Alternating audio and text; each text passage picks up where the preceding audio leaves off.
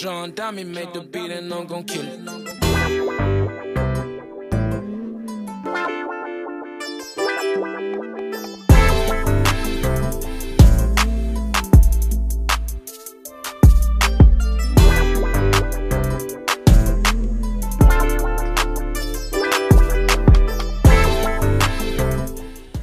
Tell somebody that before they perform. Like, you just threw my whole vibe off. Like, I really don't even want to perform no more because I'm really finna be cautious and looking around. Like, you already set it up to where none of my team got, you know what I'm saying, weapons on them.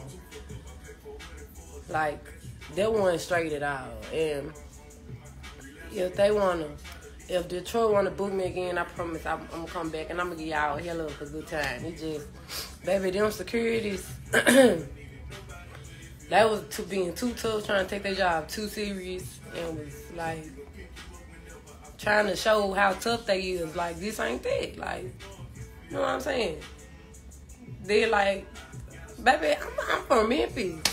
You hear me?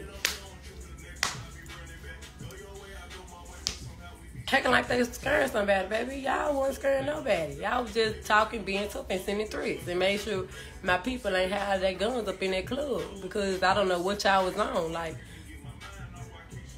then somebody had already said they don't check artists at this club. So I'm knowing y'all don't check artists, but y'all want to come check me twice. Like, I never had no problem like that. And for the people, yeah, I'm coming. I'm on the way right now. I'm waiting on my truck to pull up. I'm finna come turn y'all up. But anyways, yeah, y'all. To the people in Detroit that came to see me, I apologize to y'all for being late. You know what I'm saying? That was my fault. But I didn't feel comfortable in that club at all, being threatened and them stripping my security.